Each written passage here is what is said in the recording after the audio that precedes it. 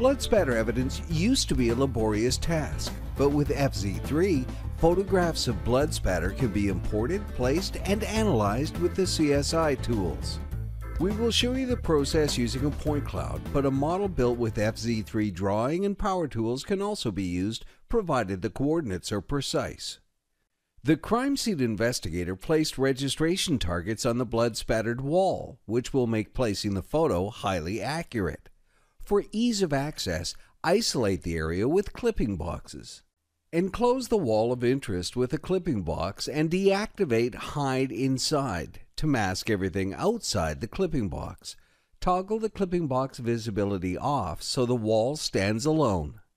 Navigate to a clear view of the targets, then go to the Power Tools tab.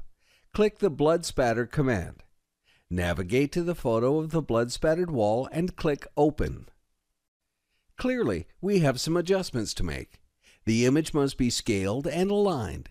This can be done at the same time by selecting targets.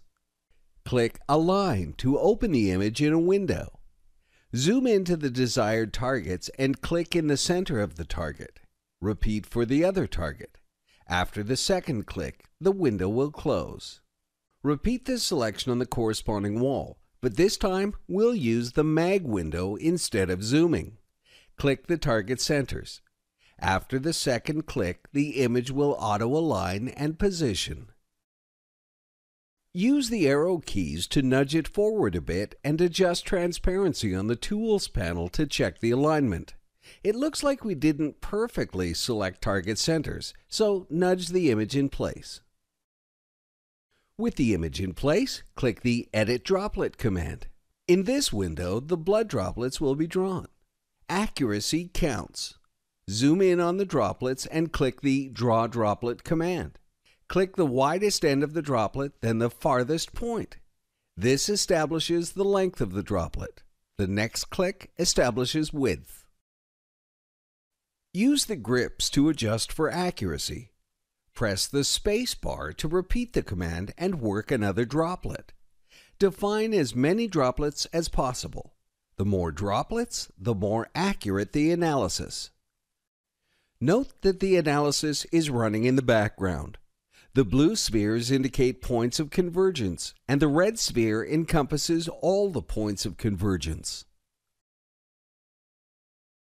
The red sphere is large due to some outliers, perhaps indicating that some of the droplets weren't quite as accurate as they could be. This is to be expected and can be compensated for in the Tool panel. Adjust the Convergence Tolerance to exclude outliers.